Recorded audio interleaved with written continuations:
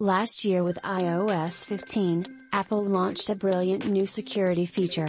The iPhone maker told us that those who wanted to delay upgrading to iOS 15 could do so and still remain secure.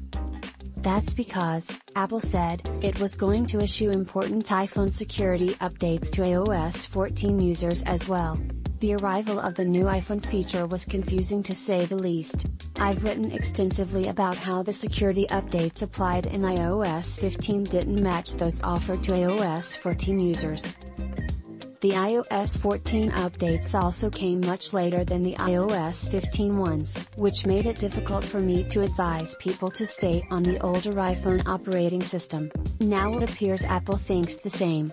It is no longer updating iOS 14, which means in order to stay secure, you must update to iOS 15, iOS 15.3 to be precise. If you don't upgrade your iPhone to iOS 15.3, you'll leave your iPhone open to attackers, who can use known security vulnerabilities to target your device.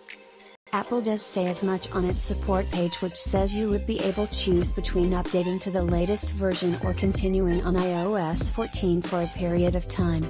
Now, that time appears to have ended, because the option to upgrade your iPhone to 14.8.1 has been removed as of iOS 15.2, according.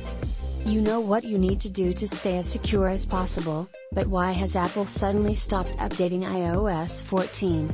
It seems that Apple watchers such as myself were wrong to assume the iOS 15 feature would be long-term. It doesn't really make sense for Apple to keep people on old operating systems. The iPhone maker wants you to upgrade your device and use its new features and services. Yet many iPhone fans like to wait until any bugs are ironed out before updating, and iOS 15 has had a few major issues. Sadly, it leaves people making the choice between the security and functionality of their device.